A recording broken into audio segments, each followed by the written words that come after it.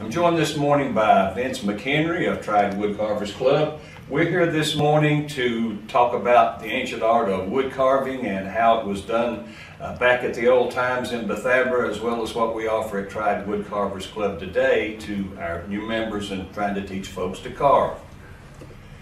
First of all, we start with safety. We use gloves and we use thumb protectors. That's one of the main things we try to teach is safety first. I'll talk a little bit about the art part of wood carving, and Vince will talk a little bit about the utilitarian part of wood carving as it was impacted back in the days of Bethabara when they had to carve things to use. They would have used pocket knives. They would have used various different knives that they already had. We, on the other hand, use a more advanced type of knife. We use wood carving tools and gouges for our various different types of carving.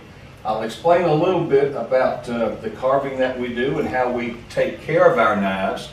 We sharpen our knives on a leather strop. This is very similar to what a barber would have used and still do somewhat on the straight razors. We sharpen these on the leather and it works very well. I'll also talk a little bit about the type of carving that I've done right here with the fish. First of all, with the fish that I've done, I've chosen a picture of a fish that I would like to do. I've also cut out a piece of that particular fish, and I have traced that on a piece of basswood. From there, I've cut this out with a bandsaw. I've gone to the stage a little bit further. This one has already been cut out. I've already carved the shape of the fish, and I have wood burned the scales in the fish. I have carved the individual fins on a very small piece of basswood. I have wood burned in the definition of the fins. Then I've gone in and I have attached the fins to the fish. I've painted it, I've put in the glass eyes, and I have attached it to a piece of found wood that I found outside my house. Found wood is another thing that people would have used in wood they found. This is a piece of English ivy that came out of my yard. I determined that I saw a snake in this ivy. I carved out the head. I put the eyes on the snake. I put the various different scales on the snake and carved the rattles, also doing the underside. I said this is just a piece of found wood. We also have a long-standing project of making certain items for the Ronald McDonald House, for both the children there and the parents. Angels of Hope is one of the items that we've made. Comfort birds are one of the items that we've made, and comfort turtles. Comfort, that means it feels very good in the hand. It's kind of like a talisman, you know, of hope. Also at the club we offer various different classes. Vince has taught classes in making spoons. We've had a class on making Santa Claus ornaments, and we've also had a class in making turkey feathers. We've also carved these. When we begin people carving at Triad Woodcarvers Club, we begin with simple projects. A mushroom is one of the first things we have people do. Then we graduate to a ball that we're doing. We have a boot that we're carving with new people, and we're having a star. This is one of the best ways of teaching grain of wood. The grain of wood is very important to understand. For instance, carving this facet of the star is much different than carving this facet of the star. This is one of the best ways of teaching the different types, the different methods of carving, along with keeping track of the grain of the wood. Now I'll turn it over to Vince McHenry.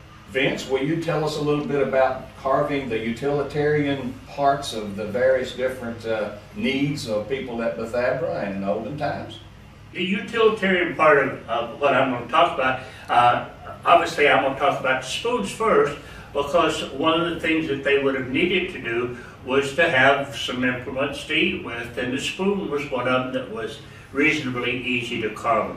And what we would start out with, you would start out, same with the fish, you would take a piece of wood and you would basically get the general idea, and then you would go about the process of getting it down to a spoon that you could use. This is a serving spoon, and this is a spoon that you would have used to eat with. The other spoon that we have is a measuring spoon. This is a tablespoon, and this is a teaspoon. And the other thing that we would have made would have been the bowls, and even the plates that they may have eaten off of would have had to be made out of wood. But since I've got this lovely little spoon in my hand, it brings me to a story. We like to tell the background of some of the things that we carve, and this is a Welsh love spoon. And a Welsh love spoon was back in the 1700s in Wales, when a gentleman in the village had his eyes on a particular lady. He would have carved her a spoon with a message on it. And this is one of the spoons that he would have carved. It would have been a normal size spoon. I've miniaturized it because it was just cute and it makes good Christmas ornament. But he has a message here for the young lady. And the key on the top, the keyhole, and the heart, and what he's offering her is the key to his heart. Well, the other thing that I like to talk about is the history behind some of the carvings, is the 12-point German star and the 8-point German star. The star was inspired by a paper fold they taught the children back in the early years, and the German star was used for decorations during the holiday season. And that's what we use our stars for now, is for decoration during the holiday season. Back to the holiday season, one of the things that we would like to do is when we talk about the Santa ornament, we start out with a triangular piece, and there's various different ways of finishing it. You can finish them unfinished, raw wood if you want to call it that, and then also the painted one. The other aspect of wood carving that I deal with is shoes. They are not used for anything other than decorations around your house. We call them dust collectors. That's my take on this whole thing. Well, is there anything else you'd like to tell them about, Richard? Yes, we'd like to invite everybody to come join us at Triad Woodcarvers Club. We're presently meeting on Mondays in Miller Park at shelter number 5 across from Moore School. Once the COVID is over, we'll go back to our normal meeting place at Miller Park Recreation Center, Mondays at 3 o'clock. Please come join us. We'd love to have you.